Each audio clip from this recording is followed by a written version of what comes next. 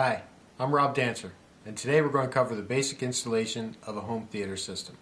Besides the components, items you will need include speaker wire, 16 gauge or heavier preferred, HDMI cables, or other suitable audio-video cables. Please allow approximately 30 minutes for the basic installation. However, this time may vary greatly depending on the complexity of your system. In a typical 5.1 surround sound speaker system, you want to have the two front speakers on either side of the TV at approximately ear level when in your viewing position. The center speaker can go above or below the TV.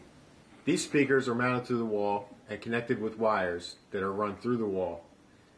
You can also purchase wireless speakers in more advanced systems.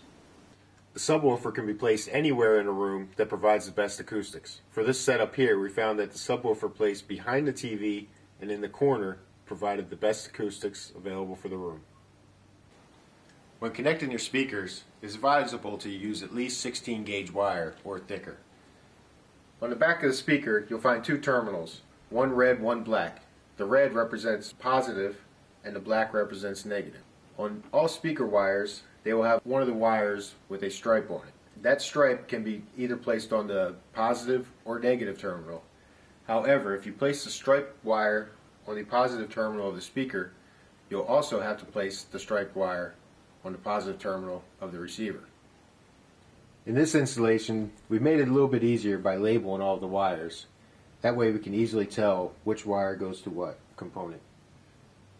The receiver will act as a hub in your home theater system.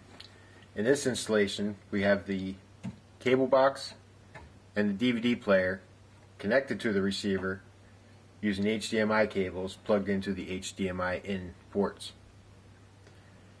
We have a HDMI out port that goes to the monitor, and this HDMI cable connects to the TV.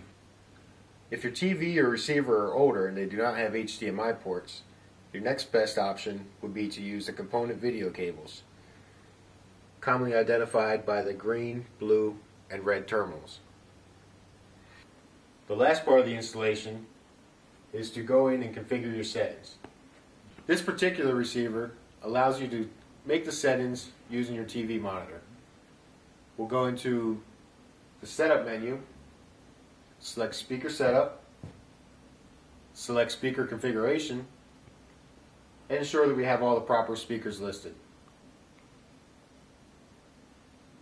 We can further make any adjustments to the bass setting, distance, channel level, or crossover frequency.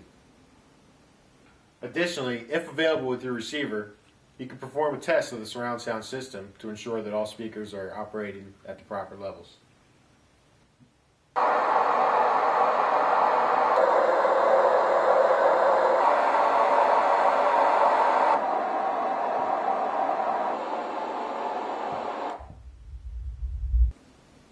Most TVs today come in the widescreen format, so you also want to go in your TV settings and ensure that you have the proper size selected.